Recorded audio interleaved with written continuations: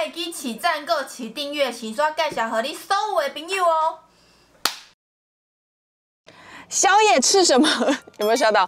大家好，我是美食水芊芊，现在呢人正在台中。这一次呢问了我一些住在台中的朋友有没有推荐的，以及我本人呢就是只要看到有人的实际，我就会存下来的一些店，我们就会一起来开箱台中夜生活的宵夜究竟味道是怎么样吧。现在立刻就要先去夹的一个东西，就是水湳市场的东山鸭头。你知道我朋友怎么形容它吗？他说他觉得是全台湾最好吃的东山鸭头，而且据说，只是据说，不确定真实性怎么样。老板就是卖东山鸭头，卖到就是住在，据说去夹的时候，他等的时间呢就是非常的长，所以呢我们就是先去夹它，然后去吃其他店家，再回来拿。走，水湳市场东山鸭头 ，I'm waiting for you， 我来了 ，I'm coming，go。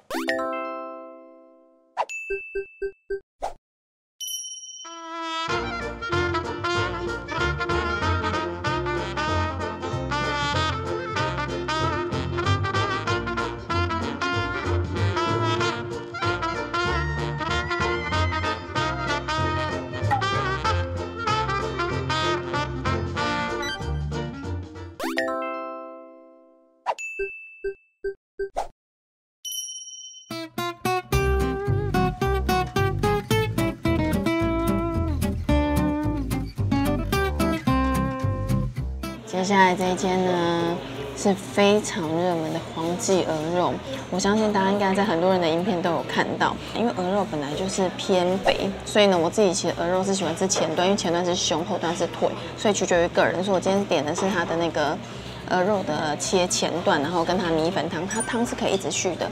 然后我强推一定要沾一下它这个，它是鹅油的朝天椒，我跟你讲必须要沾。先来吃一下这个。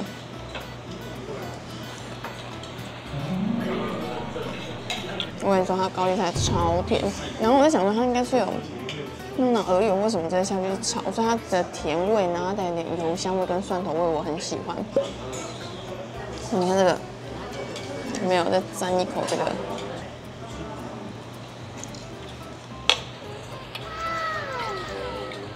我跟你说，如果你喜欢嫩，你就后段；但是如果你喜欢咬的有香味，但皮又不会咬不烂的那种前段。但如果认真读书，就会是前段班。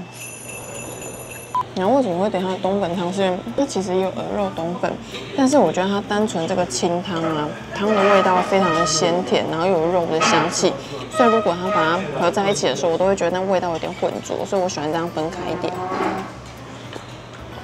哦，很甜，而且这汤还可以续，我觉得超棒。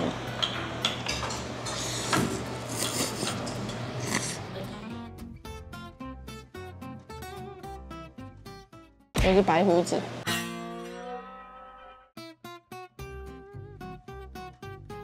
我每次吃鹅肉都会最常碎念一句话，就是要小心，因为碎骨比较多。吃完了，推荐你们来吃黄记鹅肉，请一定要拿它的鹅油朝天椒。然后呢，鹅肉就看你要点前段或是后段。高丽菜我还蛮推荐大家点的，因为它的那个高丽菜，我觉得应该是高山高丽菜，因为它吃起来甜度非常的够，然后整个炒起来我觉得也蛮香的。下一间。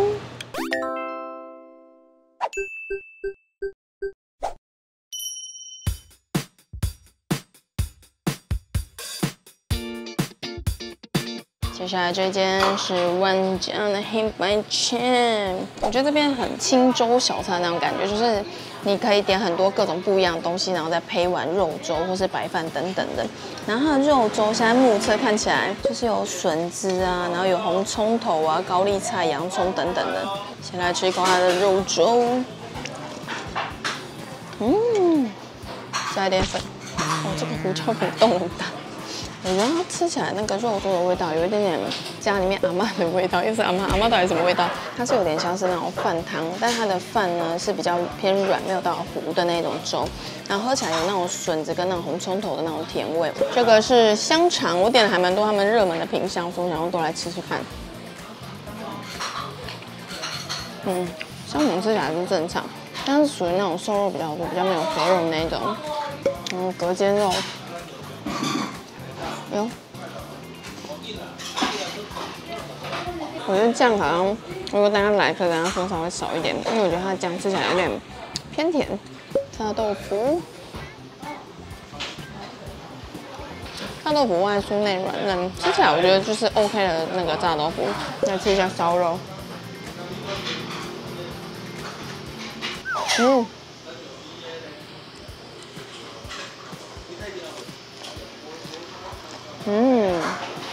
那种烧肉还不错，那种烧肉是那种很薄皮的，它外面那个裹的那个炸粉会有一颗一颗颗粒的感觉，又是薄皮，所以咬的时候你其实会有很多那种空空卡吱卡吱。可是它因为它的那个炸皮是小颗的，所以它是不会烤嘴巴，咬一咬又有那个肉有腌制过的那种咸香味，我觉得还不错。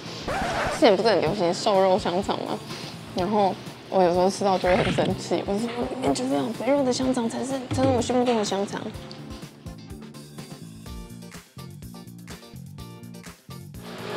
豆腐猪吧，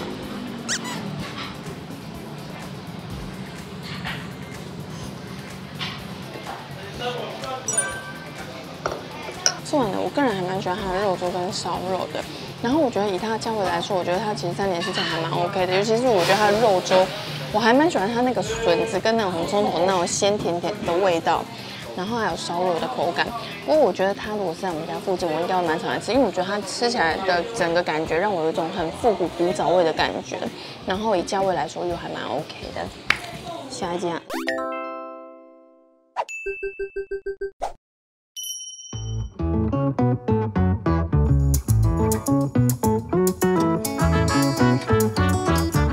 接下来宵夜场怎么可以没有黄肉饭呢？台中李海的控肉饭，然后我跟大家说，通常来李海的时候，大家一定会想说控肉饭，对不对？我跟你讲，它的控肉饭好吃，但是呢，有一个最重要的就是它的饺筋。我请大家来 must 一定要点它的饺筋哦！你看它的饺筋有多棒，有没有？怎么办？我先吃控肉饭好了，然后我们等下再吃饺筋。哇，你看这个有没有看起来超美？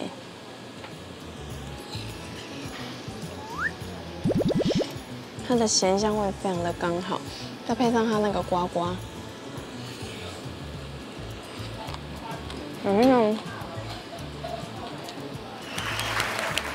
大家台中宵夜的控肉饭通常都是点哪一家？我觉得最喜欢点这个，这间其实外送平台点得到，但是我觉得还是来现场吃的那感觉很不一样。喜欢吃那种控肉饭都会撒一点白胡椒，因为它可以让它那个整个肥肉的那个香气又再更提升，有点提味的那种效果。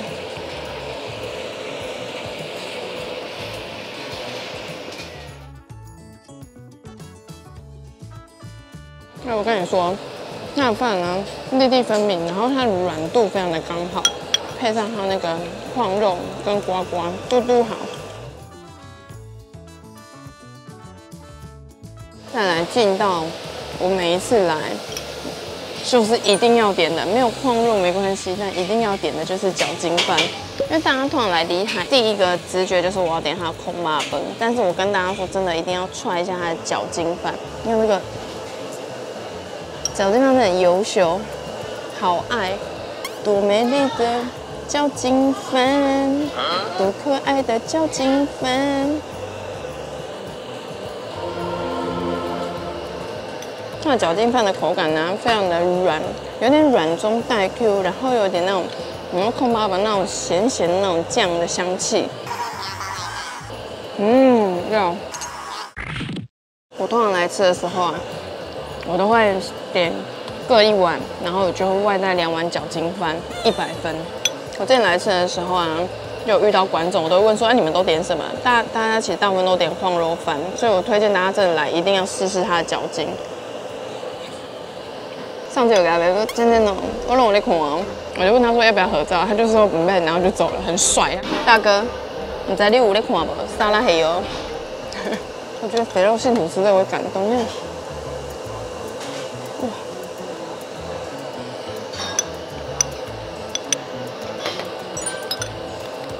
推荐大家来李海，一定要点它的饺筋饭来吃，加一点点白胡椒。然后汤再看你个人要不要喝，我个人觉得它的汤也还不错，但是我喜欢吃饭类的，所以就是赞赞。我被缝住我的嘴唇了，有没有那个胶质 ？Oh my god！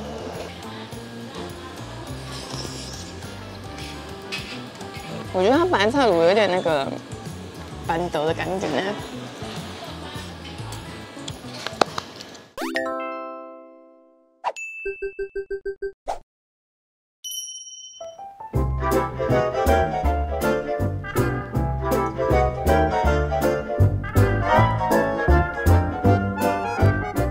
先点一个卤肉饭，然后一个炸豆腐，煎猪肝。它名字虽然叫好小子担仔面，但很多人说它热炒很强，然后煎猪肝非常的好吃。卤肉饭也有还蛮多留言说是那个台中他们觉得最好吃的前几名。好 ，OK， 你们有很常吃这间吗？有啊，猪肝必点。哦，我有点了，还有什么？鹅肉。谢谢，谢谢。来，我们来了这一间，它叫好小子担仔面。这一间呢，我觉得很神奇的是，其实我发现网络上没有什么人拍它，但是它Google评分数非常的高。我点了它的那个大家说来一定要点的炸豆腐跟那个炒猪肝，然后呢，顺便又加点了一下他们的鹅肉，因为据说他们的鹅肉非常有名，还有卤肉饭，旁边其实还有一碗炒饭是我室友的，但是我想说等一下来试试看，因为据说他们家的各种炒类都还蛮有锅气，很香，所以我们就想要来试试看。首先一定要来试一下这个炸豆腐，因为毕竟炸的一定要马上先吃。这种平凡无奇的长相，为什么大家会狂推呢？有点好奇。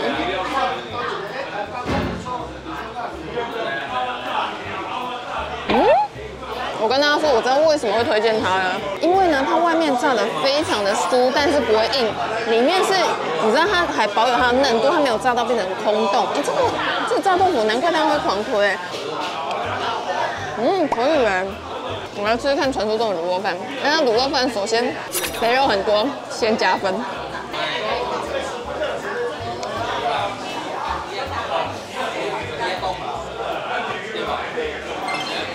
你看它的饭粒，它是有点像那种古早味卤肉饭的那种调味，而且很香。这个我觉得还蛮好吃的。我跟你讲，它的白饭啊，非常的饱满。然后口感它又不会软烂的，因为其实我很常吃到卤肉饭啊，我觉得酱汁、卤汁调得很好，但是白饭很碎，但它这个白饭每一颗都很饱满哎。来哦，传说中的猪肝，很多人说来必点的，130块。我本人现在心目中的第一名的煎猪肝，依然是那间叫什么？对，依然是先进海产。我们来看一下这个，哇，好嫩啊！哇！我呢说它跟先进的煎猪肝完全是不同路数的，它吃起来非常的嫩哎，我在猜它外面是不是有炸过，因为它有一点点边边有点带脆，但是它里面是非常软嫩的，然后它的酱汁是有点咸甜的那种，这超下饭的哎，而且重点没有那个腥味，这个我觉得很可以哎，我来试一下它的这个鹅肉。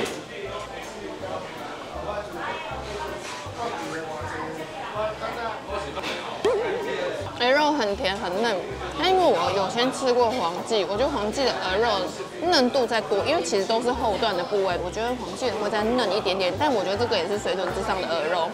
你里面最喜欢哪一个？炸豆腐吗？我是我里面最喜欢吃炸豆腐。这里还有 N3耶，这嬷嬷来可能会崩溃哦。我来试一下它的炒饭哈。给它夹上其中一个原因是因为它的白饭，因为我不喜欢吃碎的饭，可是它每一颗的饭粒都非常的肥，就是它是胖的很大颗的白饭，所以咬起来口感很好。不过很多人说它的那个炒饭的锅气很香，我觉得就正常，可是它确实是越咬越香那种炒饭。这间我喜欢哎。我觉得它猪肝偏甜，然后有点吃不出来出猪肝的味道。我觉得它好像比较适合那种你会怕猪肝味道的人，可以尝试看看的。我觉得卤肉饭、炸豆腐跟炒猪肝都可以点来吃吃看，因为我觉得很少会吃到外面这么酥，可是里面完全没有炸到变成空洞的炸豆腐。然后煎猪肝其实我内心已经有第一名了，但我觉得它的味道也不错，而且它才130，我觉得大家来可以试试看。然后再来的话就是卤肉饭。其实我在台东吃到卤肉饭，这应该算我的前3名哦。吃完了，这间喜欢 ，OK， 下一间。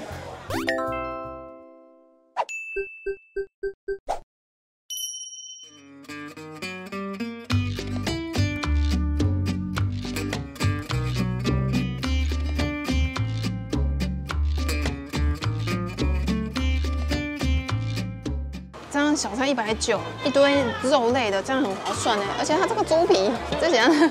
我们接下来呢，这间是乌龙路边摊，这一间是我台中朋友推荐的，然后他说一定要点他菜尾汤跟他的那个配菜区免费的呱呱。我们现在吃一下这呱呱好了，免费的先吃。很脆，而且它这个带辣哎，很香。然后我点了它的那个矿肉饭，肥肉多，跟它的菜尾汤，跟切了它的卤味。它的菜尾汤据说非常的热门，我们刚来它是9点开嘛，据说菜尾汤11点就会卖完了。大家喜欢喝菜尾汤吗？因为我觉得它算是一个台湾还蛮传统、很古早味的一个食物，因为它通常板德的时候才会出现，因为它是把板德的几种料，然后最后把它结成一个菜尾汤。你看里面的料超级多的，排骨酥、丸子、白菜、萝卜。它的尾韵一样有带酸，很多菜尾汤尾韵都会有点带酸，然后它喝起来其实有点像羹汤哎，羹汤只是没有勾芡，然后有点甜甜，里面料很多，不过它有一点点油，而且它完全没有想象中它料这么的多，你不会觉得说很多各种不同味道杂在一起，我觉得这个结合的蛮好的哎。我们来吃吃看它的控霸本，哇，不一滋滋，那个旁边酸菜是我刚刚在酱料去夹的。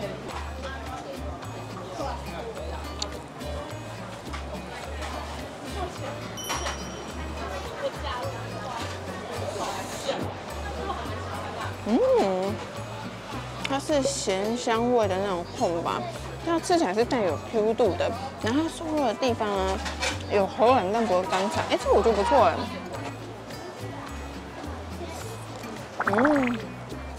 那猪皮叠成这样真的是很神秘。猪皮卤得很软，因为我跟你讲，猪皮最怕的就是除了毛之外，最怕的就是卤得不够透，然后吃起来会很像球鳞，但它卤得很透。很软，而且又不会很臭。你刚简单一盘一堆肉，刚190，这尾巴对不对？尾巴好好吃哦！我跟大家说，猪的尾巴啊，你现场看到在裁切它的时候很可怕。我之前吃猪尾巴的时候，都是它已经切好。结果后来有一次不是拍了长虹吗？长虹那个老板直接在我后面切，我想要看一下，你知道吗？哇，切的画面真的是很惊人，好吃吗？哦，对，这个很辣，大家要小心。你小菜切好大一盘，都忘了我们等一下还要吃其他的。前后都夹了一大盘，哎，大家会这样吗？因为刚刚是我室友去夹卤味，他就说因为前后都夹很大一盘，你就觉得输了我们输丁，你就默默就会夹很多。我都会看前后夹什么，但是只要排队的时间很长，我就会夹很多，因为都觉得我都排了。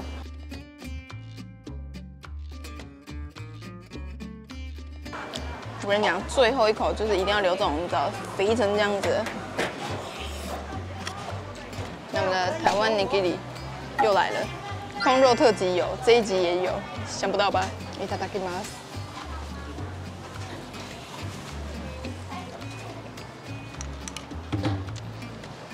这间菜尾汤可以点，卤味也很可以点，因为很干净，然后又不会臭。而且我跟大家说，呱呱一定要加。控肉饭的话是属于比较咸口的那一种，但是我觉得它的那个口感还不错。然后它瘦肉对我来说会稍微比较干一点，但它不是柴哦，它的瘦肉部分已经是我水准之上了。只是我个人会喜欢再嫩一点，但我觉得吃起来也是好吃，大家可以来点点看。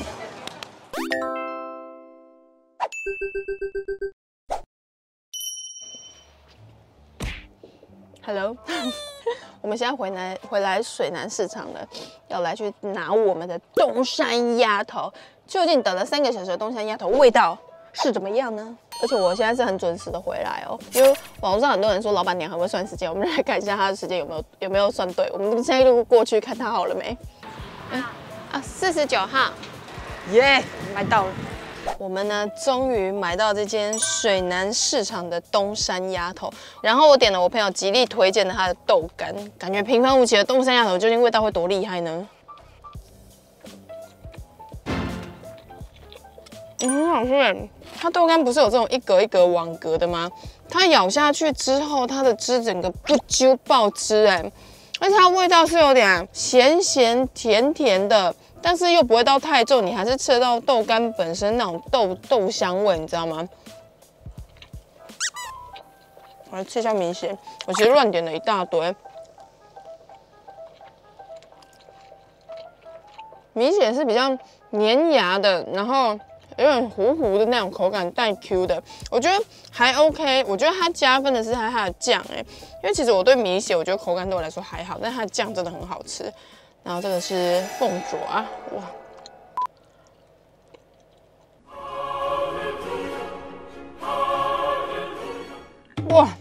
凤爪一定要点，它的凤爪超嫩，然后有点粘牙，咬下去的时候它口感又非常的嫩，很可以耶。鸡屁股还不错，好咬，而且很多东山鸭头它不是都会，就是它的肉都会变得有点硬吗？然后它这个不会，而且咸度也不会到太咸，刚刚好。我觉得目前吃起来，因为我点了好几样，我觉得大家必点的大豆干跟它的凤爪，这个排队我觉得算是蛮值得的。吃完了台中的这几家宵夜，我只能说吃到最后就是稍微有点围困，你知道吗？我自己觉得这几家其实都还不错，然后我自己印象比较深刻应该是那个水湳市场的东山鸭头，就我现在正在吃的，但它就是真的要排很久，所以我还蛮建议大家可能就是第一家就先去夹，然后之后绕一圈回来之后再去拿。乌龙路边摊的那个卤味跟它的那个矿肉饭跟呱呱，我也还蛮喜欢的。厉害的搅筋饭真的优秀，撒一点白胡椒哦，升天。然后我觉得这几家吃下来其实味道都还蛮不错，还蛮推荐大家如果有机会有兴趣的话，都可以去逛逛吃吃看。那也不知道大家今天看下来之后对哪一间最有兴趣，或者是说有哪一间台中的宵夜有没有吃到，可是你非常的推荐我，你也可以在下面留言跟我说。东山鸭头做结尾，让边吃边讲的感觉西啊哇塞！那今天影片就到这，非常感谢大家看完影片，就先这样子，拜拜。爆汁。